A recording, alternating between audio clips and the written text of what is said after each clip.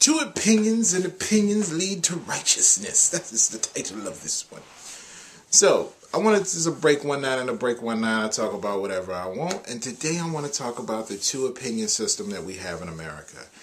It's gotten really stupid lately since the shooting happened and the kids were killed and everyone knows what I'm talking about. But the thing about it is, there seems to be two factions. Dumb and really dumb.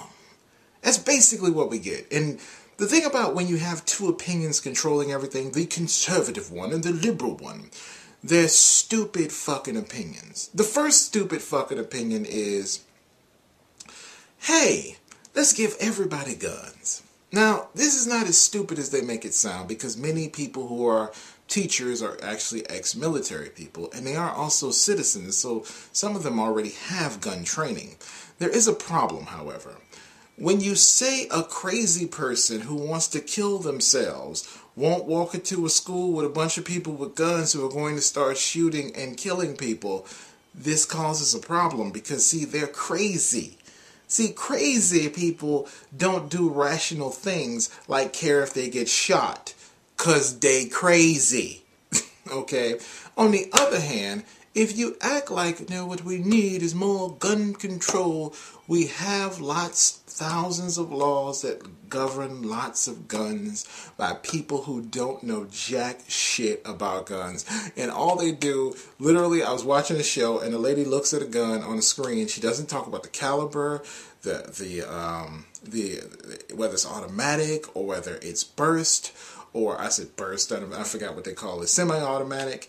And bottom line is, they don't really know because they're hippie liberals and they don't want to learn about guns. These are educated people who brag about their smarts, but they don't want to learn anything. And it always makes me laugh because it's that self-righteous thing of, once my opinion is challenged, instead of being rational and realizing there's another point of view except the two that we accept, right, then you're stuck. So you have to go self-righteous stupid, which means you have to go, hey, let's arm everybody. Or on this side of the equation, it's, oh no, what we need is more regulation, and more regulation will do nothing. Crazy people and crazy thug motherfuckers don't care about breaking the law. It doesn't work. You can't get he's crazy. You understand what crazy mean? It's like, doesn't give a fuck, okay? Now, how do you really protect children in schools? Let's pretend for a second that we live in a rational country where there's more than two opinions. And that's four, actually. But let's just pretend there's more, just two opinions, the right and the left opinion. Let's pretend we live in a society where we can look at something objectively. Now, first of all, we should have did this shit after 9/11. We should have did this shit after Columbine High School. We should have did this shit back in the gangbang 90s when every goddamn inner city school was dealing with this. And even put cops in the school doesn't necessarily stop it. The problem you have is very, very simple. We are not treating this like what it is. It's an inevitable thing that happens, but it happens rarely. There's another thing that had this kind of pattern. It was called fire. Fire was this amazing thing. There was this thing called the Chicago fires. Google it if you want to look it up. And it was this thing, fire was amazing. It would destroy lots of stuff. So we started to realize that everything can't be made out of wood. And then we started to realize that we needed some stuff called like fire retardant. And we had fire alarms. And then we put in fire ratings on furniture and carpet and all this stuff. And it was all this stuff, the acceptance of the reality that someone can do some things. Then we had this other shit called hurricanes. And these hurricanes would come and it would blow things down. I mean, water's high level floods. And these hurricanes, we started to figure out how to solve those. So we built these buildings that were hurricane resistant. We built these rooms that you could go in case of a hurricane, tornado. You get the gist, right? Right, we didn't say shoot the tornado, nor did we say we should make tornadoes illegal. Because they're inevitable. We can't stop them. Okay, so once we accept and acknowledge that reality, then we have to accept and acknowledge another reality, which is, this is terrorism. Yes, I said it. It's terrorism. We need to say that. Let's all say it together. Terrorism. I know it's tough because it's not Ahmad G the dude, and it's not some foreign crazy guy, or it's not a minority. It's just a white guy who crazy, and he is a terrorist. Okay? So, how do we combat crazy people who have guns? Be it a gangbanger, a drug dealer, a terrorist, anybody who goes in somewhere and tries to kill people. Well, I think we use what's been successful against hurricanes, fire, and other things. Basically, we use rational thought, and we use a different point of view than two that work. First of all, we take these 2 points of view and we tell them both to shut the fuck up, because we already have 20,000 rules, more than 20,000 laws governing guns. There's no way you can effectively enforce all that. Two, we already have enough people with guns. There's a gun store down the street in this little part of where I stay at. And this little gun store sells over 3,000 guns a month. Okay? Everybody got one. Okay? That's not the problem. The problem is we haven't created a bullet rating. We have no reaction. In other words, we need gun alarms that go off when a gun goes off in a school. That works. We need alarms. We need a bullet rating for doors in schools. When this shooting happened, it would have been more effective that the teachers could close the door and the room would then be secure and bulletproof than it would be to give the teacher a gun and they have to leave the room hoping to win against the guy.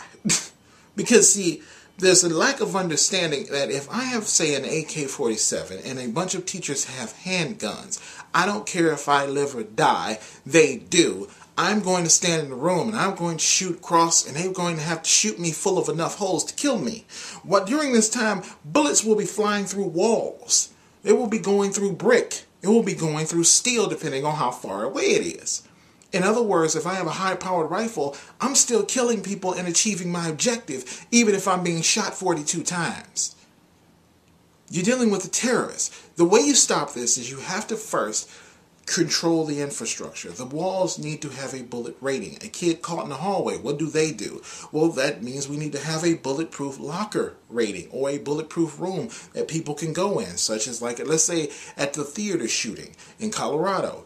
The guy walks in, an alarm goes off that says there's a gunshot. Goes off everywhere. The seats would have a bulletproof rating, which would mean that the people running from the gunmen would basically have the ability to hide behind the seats. So you have something that's bulletproof. If you have a room where people can lock themselves in to get away from the gunman with the high-powered rifle that is AK-47 resistant or bulletproof, then you have the ability to protect people if they can get to that room. When you walk into a mall or somewhere, you need to have passive metal detectors. One of the problems with checkpoints or security is they become the point to avoid. So if you want to know who has what, you need to have passive detection.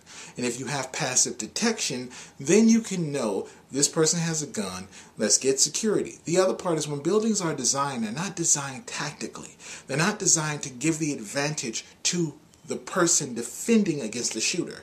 When they design a place, we do design it for people running away from a fire. This is bad for shooters. This is great for a person who's a crazy person shooter, but bad for the people avoiding the shooter.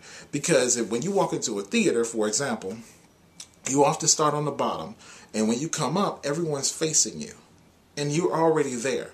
So if someone's walking into, say, a theater or a school, the distance between that point of engagement, in other words, the point where he can now engage the people he's going to kill, you need to have an ability to have those people to have an escape route.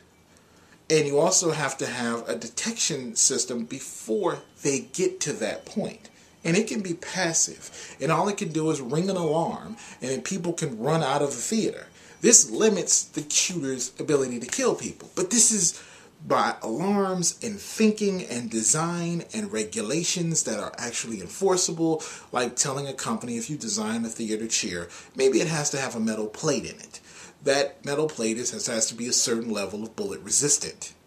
That helps. So we need more rational thought about the situation and the shootings and things like that, and understand that this is no different than, say, a fire or a hurricane. It's a matter of tactically defeating the person. The other part is resisting the person. The best way is not for people to have guns. The truth is, when you shoot at me, you have to see me. Right? A bright light would do it better. And I know people don't understand it, because the first thing they go is, if I was in a situation, I want a gun. Well, first of all, you have to understand, if you can detect the person early, then the defenses change, because then the tactics change. Because if I know, if the gun goes off, if you know when a guy walks down the school hallway that he has a gun, and there's students on this side, and the teacher can close the door, and the door is now locked.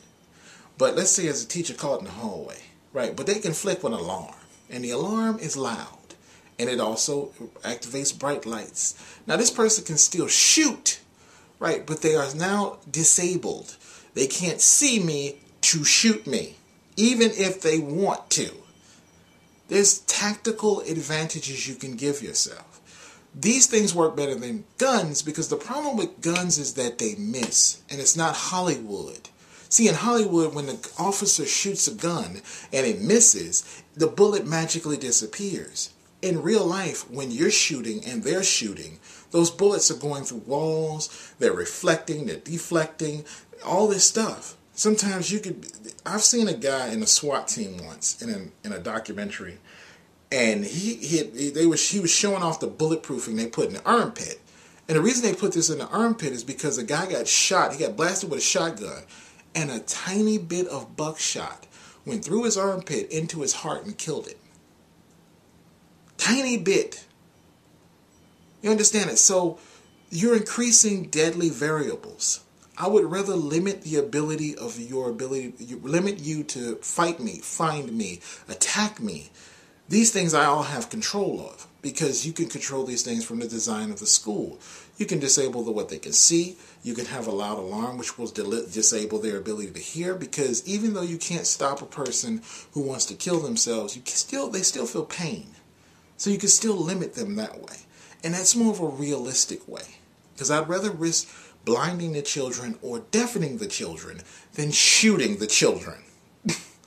The other part is there's an assumption that the teachers won't be the crazy person, and the crazy person will also know that every other teacher has a gun. You have to have a way to, even, let's say in the classroom, if this situation happens, you have to have a way to protect them there. And that's where a bright light, a loud sound, things like that would be more helpful, in bulletproof desks, and bulletproof walls, and bulletproof ratings, and escape routes, things like that, again, more helpful. If you simply give every teacher a gun, and then one day a teacher loses their shit and shoots up the classroom, how did you really help? You didn't. You have to deal with this the way you deal with fire. And you have to admit it's a terrorist attack, an inevitable thing, and you have to do it strategically. But you cannot do it through macho or arrogance or fear or lack of focus or being too passive one way or another. You will always end up screwed that way. At least that's my opinion. That's my Break 19, guys. Write down, put down in the comments whatever you believe, but that's what I believe. Talk to you later.